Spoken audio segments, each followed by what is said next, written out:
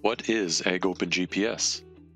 AgOpenGPS started as an experiment by a farmer in Alberta, Canada, Brian Tischler, to test some ideas he had for a DIY tractor Autosteer.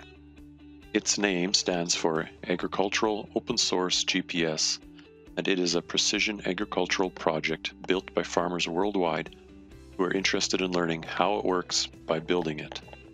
It uses advanced GPS or GNSS technology to perform precision tasks such as autosteer, auto section control, mapping, automatic turnaround called U-turns, and much more.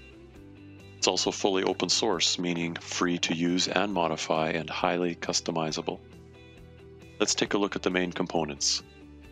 The first item is the tablet. The portable Windows computer or laptop or tablet with a touchscreen running Windows 7 or newer. This runs the main AgOpenGPS software.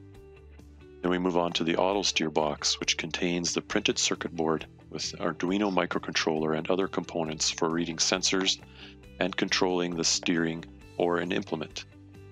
Number 3 is the IMU. The inertial measurement unit is a device used to calculate the roll and heading of the tractor.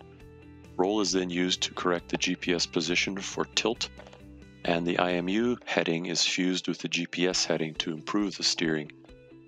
The IMU can be inside the Autosteer box or in its own box. Number 4 is the steering system. This is the method of controlling the steering wheel angle. Usually a 12 or 24 volt electric motor that turns the physical steering wheel, or a set of factory or aftermarket integrated electro-hydraulic valves. Moving on, we get to the antenna.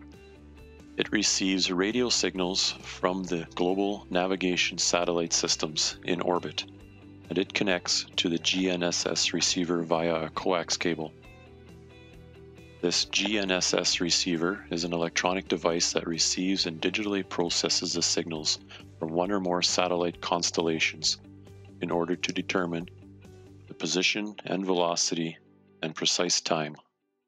Last but not least is the wheel angle sensor, electronic sensor used by the Autosteer box to sense the angle of the steering wheels and calculate the needed changes in steering angle.